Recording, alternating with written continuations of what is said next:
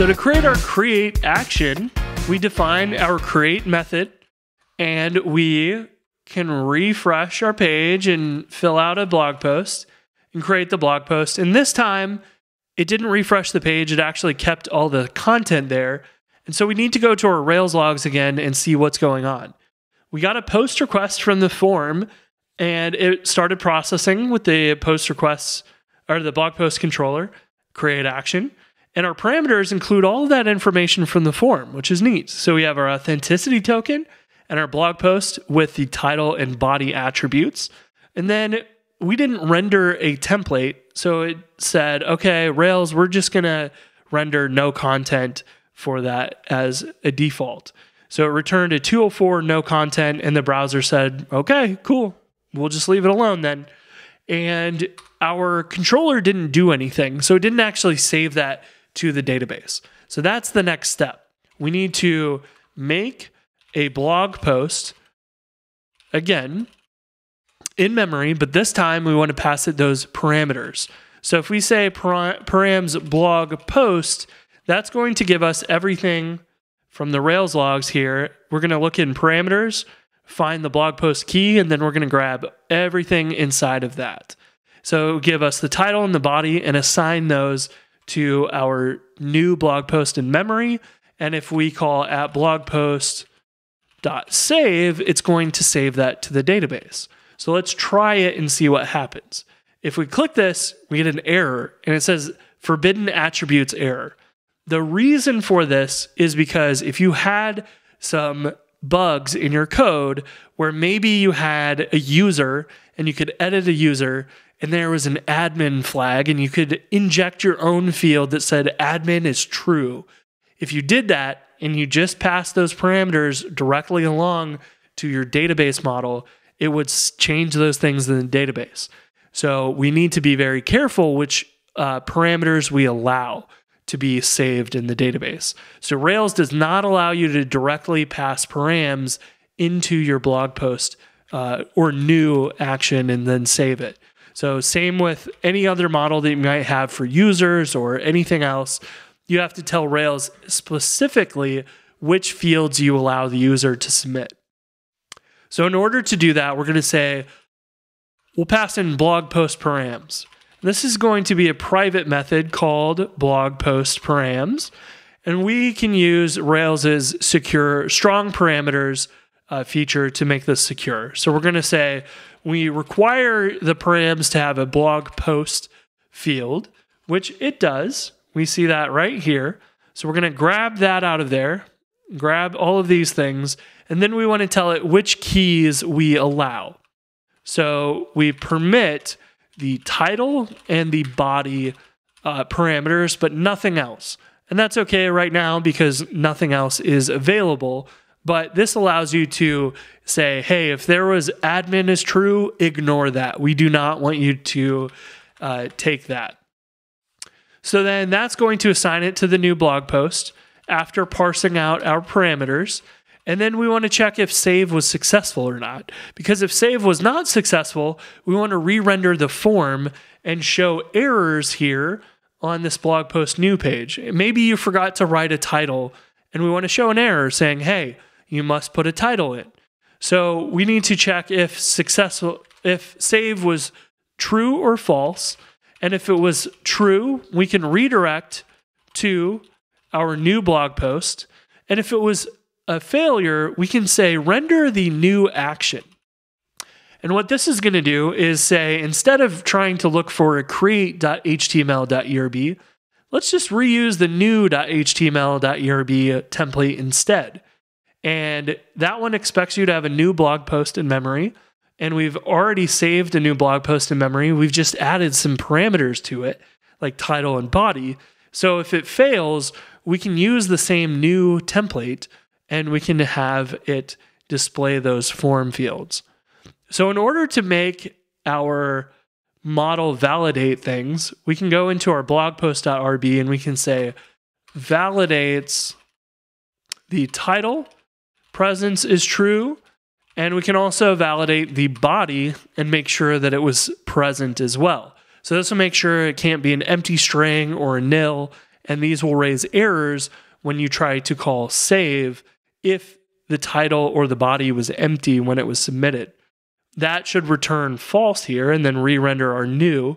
And if we create a blog post here, we get sent right back here like we expected. And you can always look at the network tab as well. You can see we made a post request to that page and it returned a 200 OK. But it wasn't really technically okay. So we want to add a status here to override the default with Rails. And we say unprocessable entity to change that 200 OK response. If we do it now, we're going to get an error response of 422 unprocessable entity. And then this is going to return in our response that HTML for the new form. Now, we don't see any errors here, but what you'll see is now that we've submitted the body, if our title is blank, it's still going to raise an error. But if we click this now, it's going to remember that body or the title or other attributes in the form. And that's because we have assigned those fields and we re-render the new form. This form is automatically going to say, hey, if you've got a title, put it as the value. If you've got a body, put it as the value. And you don't even have to specify that yourself because Rails knows you gave us this active record object, so we'll use the values that it has.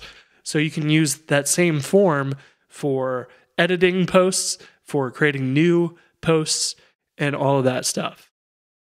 So then from here, we actually want to display some errors.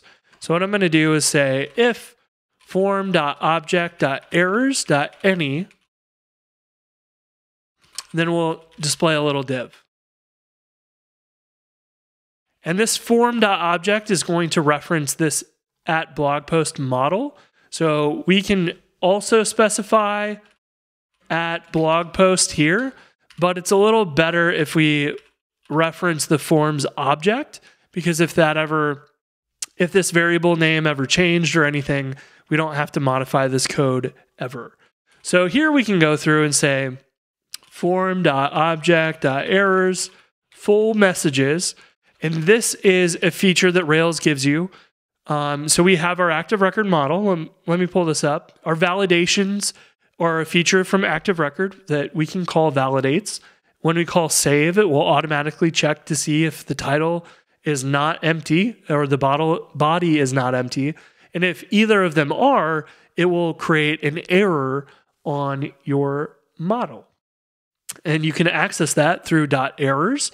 You can check to see if there are any, because this is going to be for all these attributes, so there could be multiple errors. And then it also will help generate error messages for you. And you can go through each of those, take the message that it generated, and we can print it out. We'll say, and actually we'll run a div around these. So we can say message and closing div. And then we want to close our loop for the error messages themselves. And now, if we were to create our blog post again, we'll see title can't be blank. And if we left our body out as well, it's going to have two errors. The title can't be blank and the body also cannot be blank. So Rails is able to take the validations, give you errors. Your controller knows, are there errors or not? And it can decide if there are no errors, let's send you one place. If there were errors, let's send you another. And that is all your controller really does. It just is orchestrating where the user needs to go when different things happen. So if we were to fill out hello world 3 with an actual body, the validations should all be successful. Save should return true, and there should be no errors. And this will hit the line 19, which should redirect us to our brand new blog post. And it does. So it takes us to blog post number 4, and we can see our new blog post there, which is perfect. So that's exactly what we want. Our create action is going to handle the logic of, you've given me some data, we'll put it in the database, we'll see if that's valid or not, and if it is, we'll send you to the brand new blog post that we saved, And if it wasn't valid data, we will take you back to the form so you can fix it and try again. And that is all that we need to do for that. The next step is to build an edit page, which is pretty much the same process. We're going to have an edit form and we'll have an update action in order to actually save those changes, but we need to do the same checks. We need to make sure that you didn't edit the blog post and remove the title or remove the body. We want those to still have content in them. So we'll take a look at that in the next episode.